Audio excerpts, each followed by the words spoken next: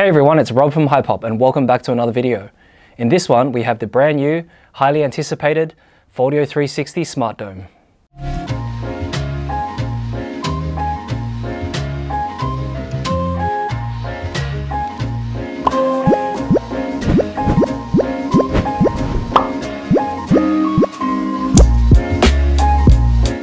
Thanks for watching. Don't forget to hit that subscribe button for more videos just like this. Hit that notification bell to be updated of any new content we release. Leave a like in the video if it's helped you. Feel free to leave down in the comments section below your thoughts or if you have any questions about the Foldio360 Smart Dome. Follow us on social media at Hypop and visit our website, hypop.com.au. Let's get into it. So I've got with me the brand new Foldio360 Smart Dome. So for those of you that don't know, Foldio is a product photography light tent. They're really popular for their original Foldio 2 and Foldio 2 Plus, as well as the Foldio 3 foldable light tents. They created Kickstarters, for those of you that are aware, that were really successful. So they've been, a lot of people that have been interested in these products they've released. This brand new Foldio360 Smart Dome is pretty much two of their main products combined. So you have the Foldio 3 or the Foldio 2, the light tent part, and also the Foldio360, which is the product turntable. And they've managed to merge those two together to create this brand new product. So let's take a closer look at what's included. Alrighty, and there we have it. So this is the Foldio360 Smart Dome packaging. You can see it's in a white box. Now the Foldio360 Smart Dome is 12 inches in size, so it's approximately 30 centimeters or so. So it is quite small and it's more suitable for smaller type items, little collectibles perhaps, or jewelry and things like that. So you do have to make sure that the products that you're taking photos of will definitely fit inside the Smart Dome. Now you can see here on the side there's a few features. Firstly, you have adjustable color temperature, so the lighting inside the Smart Dome can be adjusted from a cool white to a warmer color temperature. You also have automatic 360 shooting with one click. So that's through the Foldio360 app that you can download on the App Store and the Google Play Store. You also have minimizing shadows with interchangeable covers. So there are covers, the front cover on the front of the Foldio360 Smart Dome, which is included. Those were separate components for the Foldio 3 and the Foldio 2 Plus. So they've included that all in one package now that reduces reflections as well as the shadows. You also have shoot from multiple angles. So you're able to shoot from above and from the front of the actual tent too. So that's really useful, especially if you're trying to get different angles of the product you're taking photos of. You have a center position indicator. Now this is really important. So the Foldio360 previously, it didn't have a center position indicator. So that meant that if you place the product, off center a little bit, when it's going around the turntable, sometimes it kind of moves out of position. So having this indicator is really important to get those nice smooth 360 photos and videos. And you also have upload photos with ease. So through the Foldio360 app, you're able to upload this to host it on their own servers as well as share it through social media, or you're able to download it for your own purposes so you can place on your own website or social media content too. Now let's take a closer look at what's included inside. So it's got that nice packaging where it removes, it's a two-piece packaging, the top removes there. And you've got firstly some instruction guides here on how to set it up. You've got the top cover here, that's removable, and you've got the Foldio360 Smart Dome itself. Now you can see right away you've got the front cover here. This is detachable, it's actually magnetic, which is nice. That just clicks into place, sticking to that magnet design that they're popular for with the Foldio 2 and the Foldio 3. And you've got the top cover here, which also just sits into place too. Now you've got a massive user guide here. I think it's in multiple languages. Yes, it is. So that's why it's quite thick there. So you've got the English on the front here. This little sheet is basically a quick start guide. And you have a little pouch here. You have the magnetic sliding front cover. So this sits on the front cover there. And you can see it actually slides up and down position. So that depends on when you're actually mounting a shooting device, whether it's a phone or a camera. You can slide the position of this opening here to suit your shooting device. And you have little triangular packages like this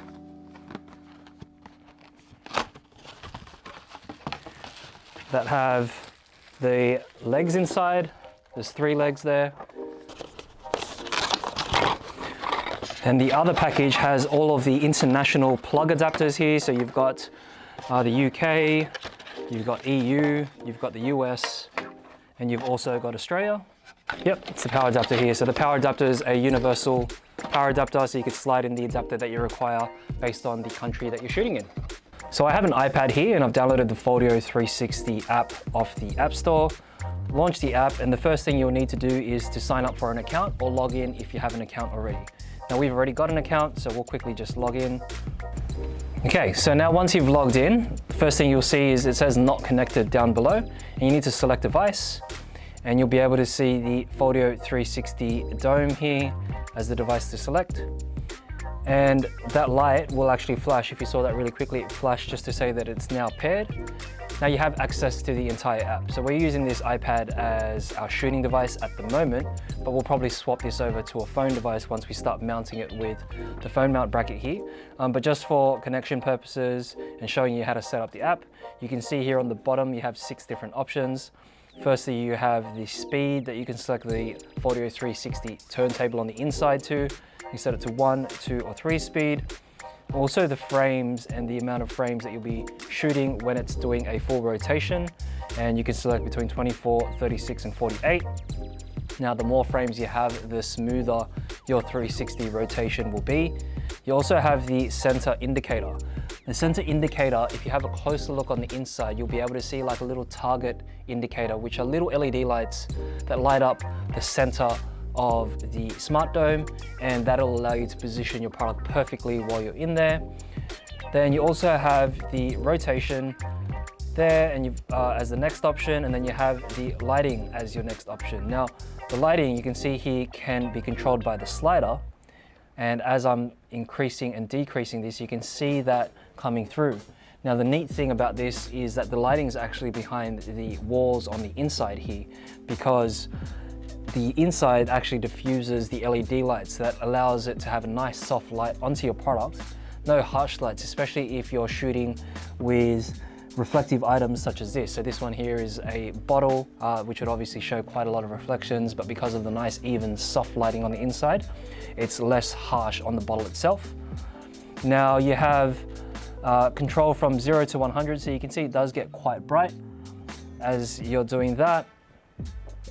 And lastly is the color temperature. So you can see there we can slide between 2300 Kelvin, which is a warm orange color temperature, all the way up to 5600 Kelvin, which is a natural daylight color temperature. Now, for most cases, you'll be shooting at the 5600 Kelvin because you'd want it to be a natural daylight look. You don't want to skew any of the colors or give it a warmer hue. You want to represent the colors naturally in your product. Especially if it has neutral colors, like on the inside of this bottle, the label is white and it has a few neutral colors there. So you want that to be nice and accurate, because if you were to use a warmer hue such as that, obviously your whites will come out a little bit warmer and you know, discolored and not exactly as they are. So that's important to set the color temperature there.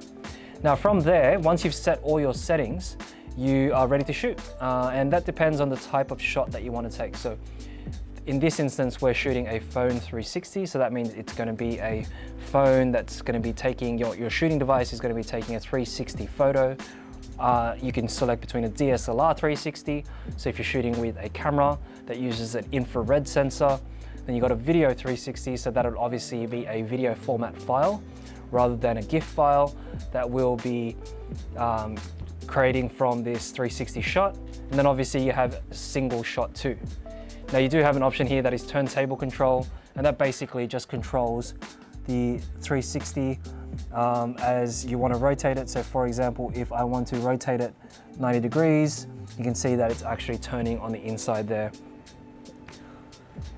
And you can control this manually as well. So if you want to continue rotating that, you can hold down on the right button or the left button. So you can turn it you know, in any which way direction that you need the product to start off. So for example, if you just need to rotate it to see the front there, I'm just controlling it manually there, so the label's facing the front of the dome. Now, an optional accessory for the Foldio360 Smart Dome is the phone mount kit. Now the phone mount kit comes with 3 parts. You've got the ball head, you've also got a quick release plate.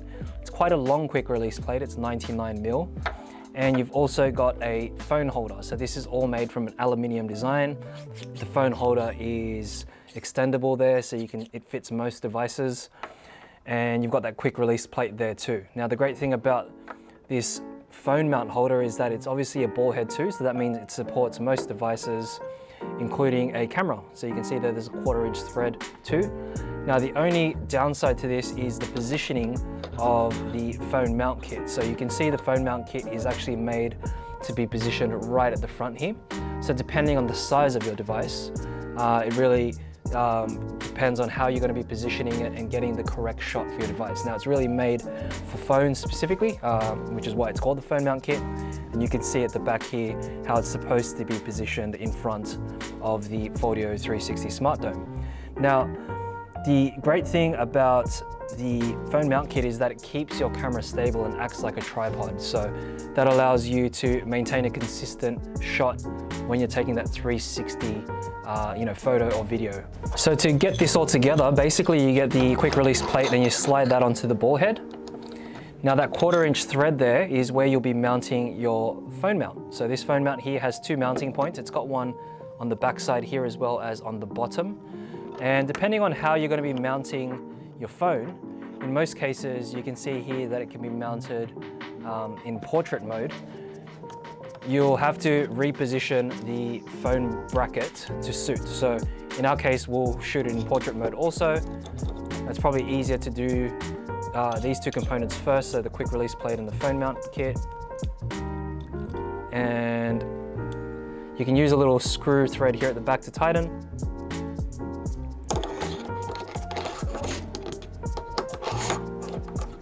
And slide that into place there. And I've just tightened that into the ball head.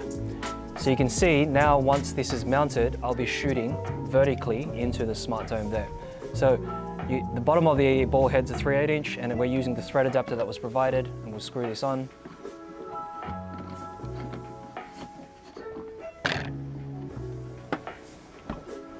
Okay, so that's mounted now, and what you can do is adjust some of these panning and release knobs for the ball head here to get the correct position for your phone or for your device.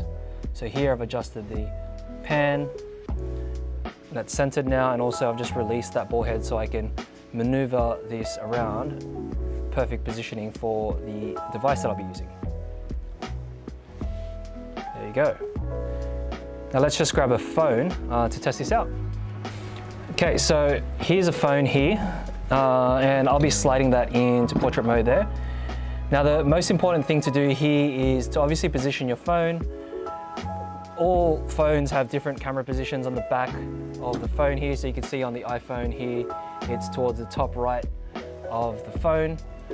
And you need to keep that in mind when you're taking a shot, especially when you start using the front cover, because you can see the front cover here has the center position for the gap to shoot in. So that's really important to adjust to suit, especially if you decide to use that front cover. Now, let's set this all up for the app to take our first shot. So let's take our first Foldio360 shot. We've swapped the product out here to a smaller product. It's a baseball, so you need to be mindful of the height of your product also.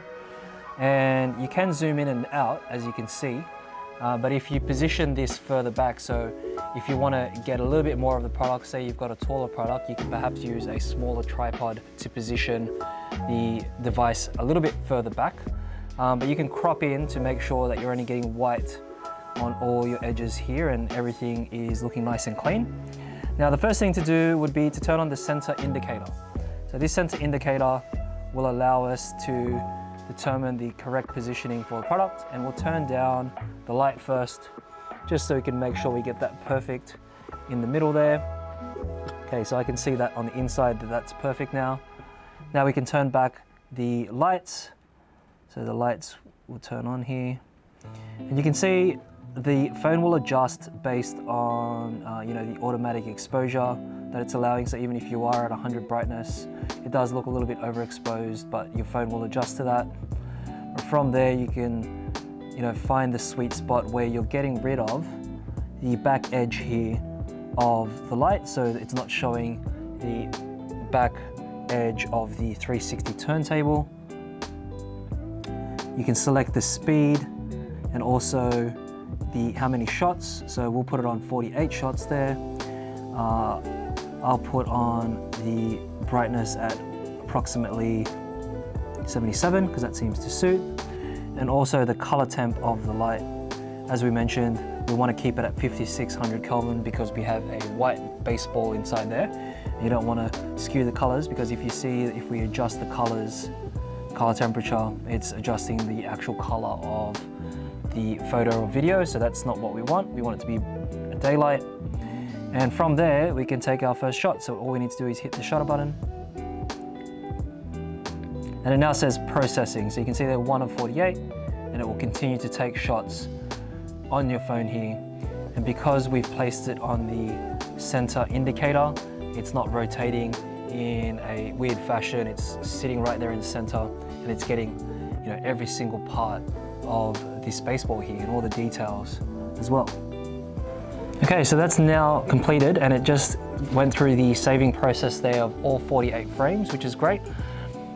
Now let's take a closer look at the photo that we've done. There you have it. So you can see we've managed to successfully take our 360 shot. Now what you'll notice is because it is a white product, there are some parts that are a little bit overexposed. So the best thing to do there would be to fine tune it a little bit more. Now this will differ based on the type of product you have. So if it's not a white type of product, then if it's a darker color, for example, it's a lot easier to fine tune the exposure as well as the brightness of the LED lights on the inside. So a few tips on how to do that would be to jump back into the camera mode here. And with the app itself, you actually have exposure when you slide up or down. So you can tap to focus as you would with your usual camera app. And then you can slide up to increase the exposure and down to decrease it. Now that'll depend on you and the type of product that you're shooting, but that will be the sort of fine line between you adjusting the lighting to eliminate that rounded edge at the back there. So when we adjust the lighting there, let's try and eliminate that rounded edge and get a better shot. Let's keep it at brightness 83, and then adjusting the exposure as well. So you can see we've successfully done the 360 shot there, and that's shot all 48 frames. You can see them individually there, which basically creates the entire image. Now you can also do further adjustments to the photo. So if you want to do adjustments after the fact, you can go in and adjust each frame. You can adjust the color temperature. You can adjust the brightness of that shot too. So if you wanted to reduce the brightness and the exposure here for any particular reason for each individual frame. So for example, if one of the frames is slightly a bit too overexposed, we can make that adjustment. Let's go back and we'll start from scratch.